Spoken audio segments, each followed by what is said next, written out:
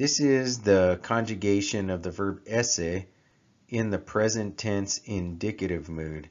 The verb esse is the verb to be in Latin. And we see the first form here is the first person, singular, and it means I am. Now with Latin, the verb contains, just this one word right here, contains these two English words. Okay. Latin does have a word for the pronoun I. It does have that. So if I could write it here, it is ego. But oftentimes the pronoun is not used in Latin. And when it is used, it's meant to be some sort of emphasis. So if you were to say ego sum, you would really be trying to emphasize that it is I who's doing something.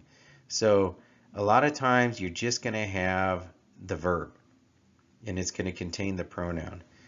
And so here the second one is es, which means you are, and that's the second person singular.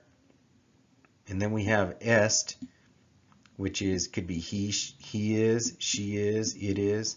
Then we have sumus.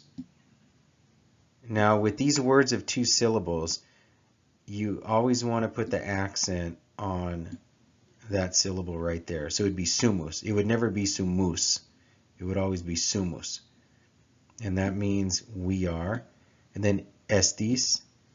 And of course the accent would go right here. And that's you are in the plural. And then we have the last one, sunt, which is they are.